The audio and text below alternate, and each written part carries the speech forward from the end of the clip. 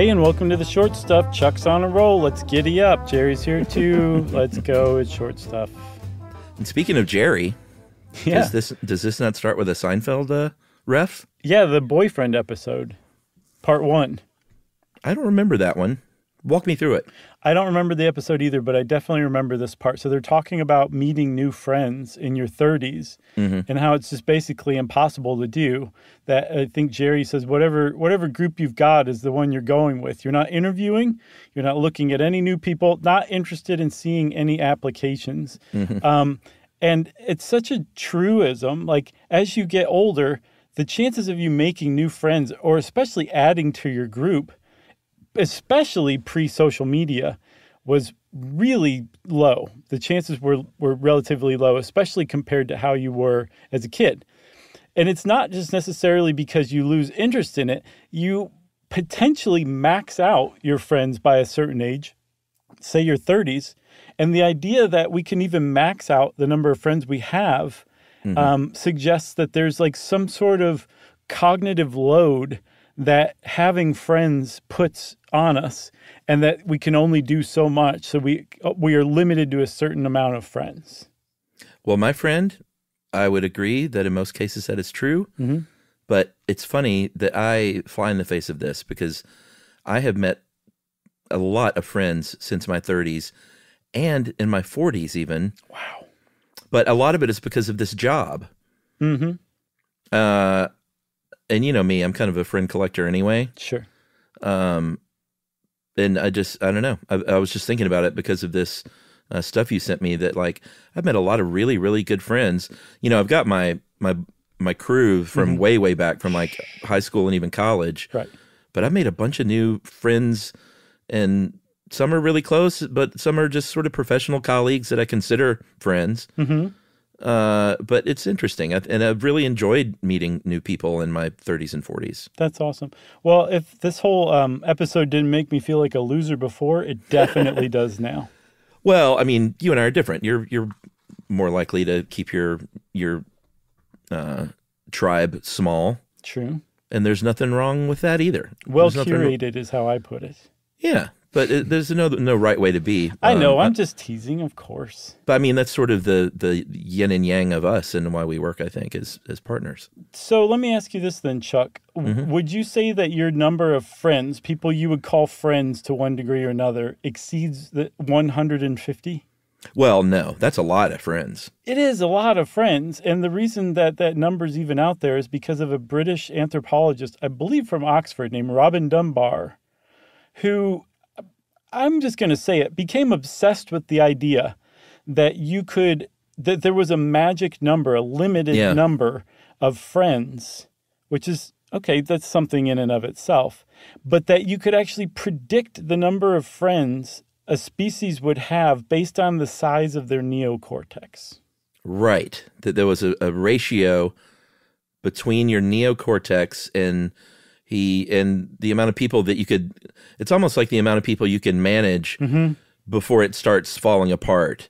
And he studied this. He didn't just come up with a number. He studied primates at first, and, you know, kind of, at least in that world, found it to be true, and basically said the size of your neocortex relative to your body size, and that's the part of the brain that handles language, right? And cognition.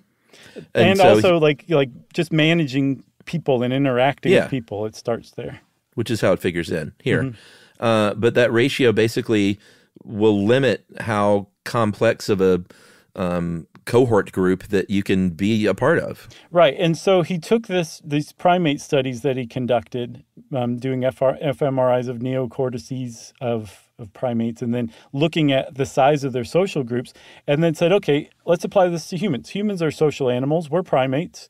Let's measure the size of the average size of the neocortex in a human, and just guess, or I guess extrapolate based on our findings, how big the average human social network would be. And he did that, and he came up with 150, and then he set about finding things that proved it. Right. But first he took a commercial break, and we'll be right back to talk about what he discovered.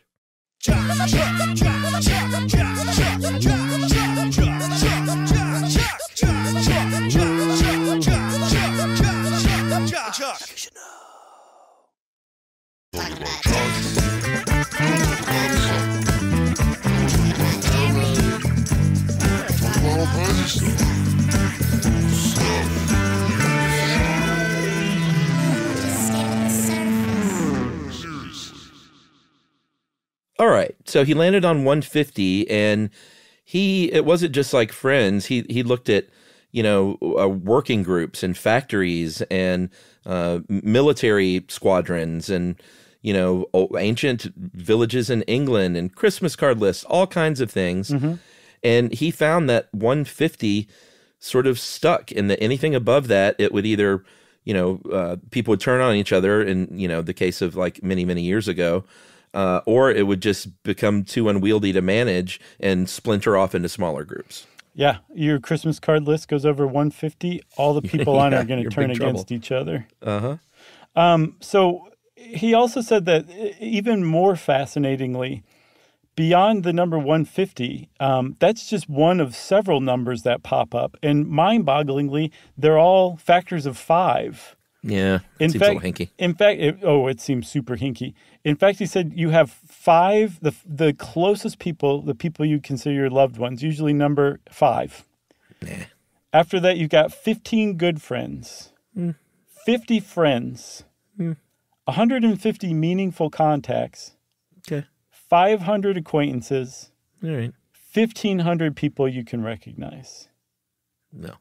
And then he said also, like, these aren't like static lists. Like, people, depending on how frequently you interact with these people, somebody from your recognized group can end up becoming one of your good friends if you see them enough and you hit it off and you connect. So they're not locked into any list. And, your loved ones can turn on you and end up as just people you can recognize. Who knows? It depends on how your life goes.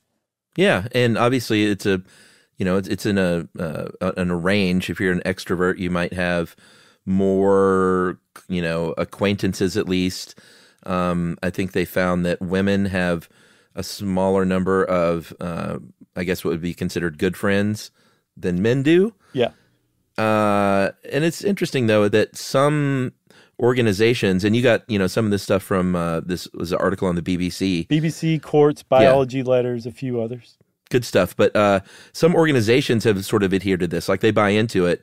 Like the Swedish Tax Authority, apparently, with their offices, they don't have more than 150 people in any like particular location. Which is hilarious. I saw it pointed out in one of our sources. I don't remember which one.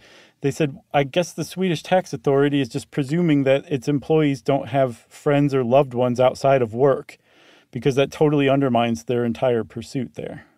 Oh, interesting. I see what you mean. Yeah. Yeah.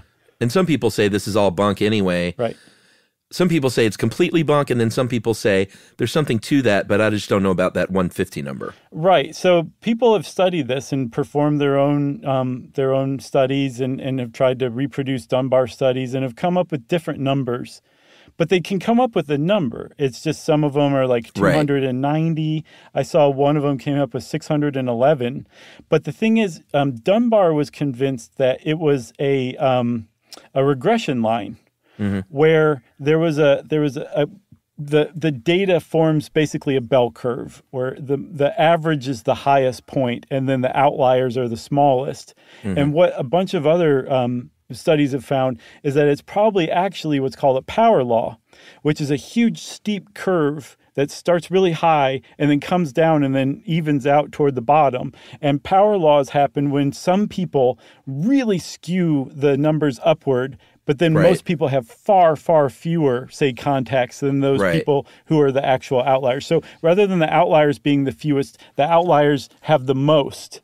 That changes a lot of stuff, so much so that I saw there was one study that found that the 95% confidence interval had a range of between 4 and 520 contacts that the average person had. So they kind of throws it out the window. Yeah, exactly.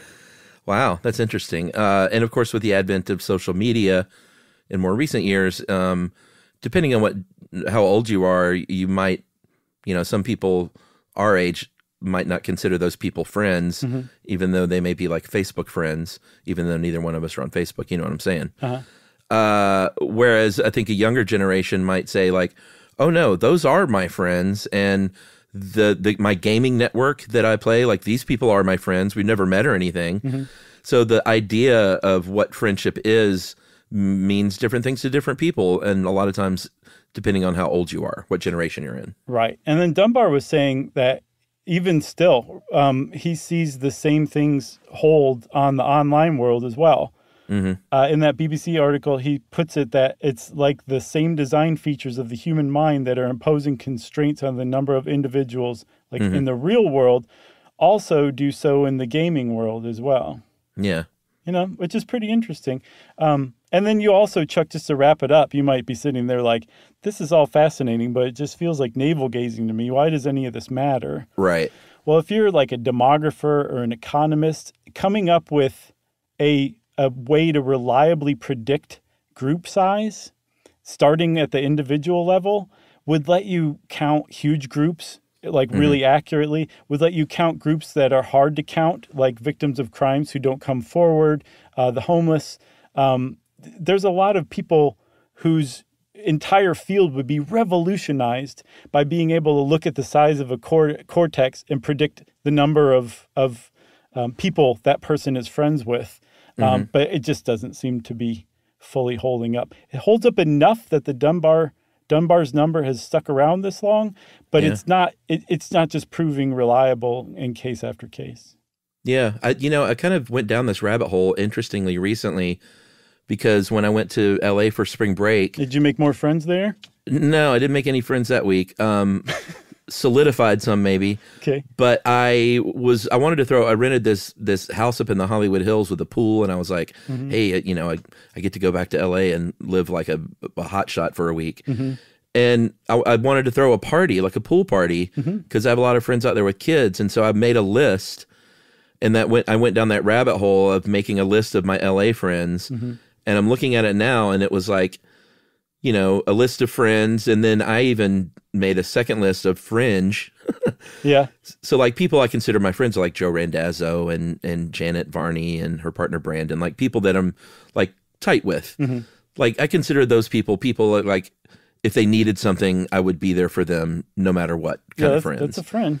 And then the fringe was everything from professional colleagues that I've met here and there over the years, all the way down to like, I had this person on Movie Crush once, and we really hit it off that day. Right. But like we didn't keep in touch at all. But I just invited everyone. I just cast a wide net, and like a lot of people came that really surprised me, and it was kind of fun and cool to have all these different people from 30 years of my life, because some people went way back with me from Atlanta that live out there.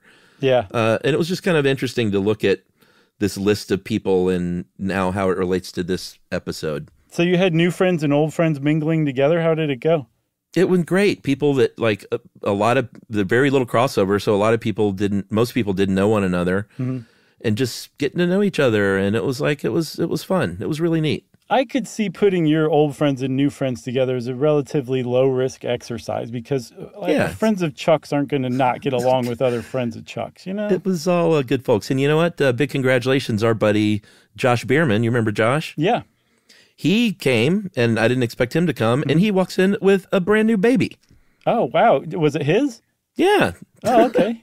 Talk about a fun way to enter a party. I was like, oh my God, he's got this great new baby, and it was kind of a fun reveal. Very nice. Anyway. He had a cape. That made the reveal even better. He's like, I've got a baby. Right. Holy cow. Well, I guess that's it for short stuff, right? I think that means we're out, right? Yes. Stuff You Should Know is a production of iHeartRadio. For more podcasts from iHeartRadio, visit the iHeartRadio app, Apple Podcasts, or wherever you listen to your favorite shows.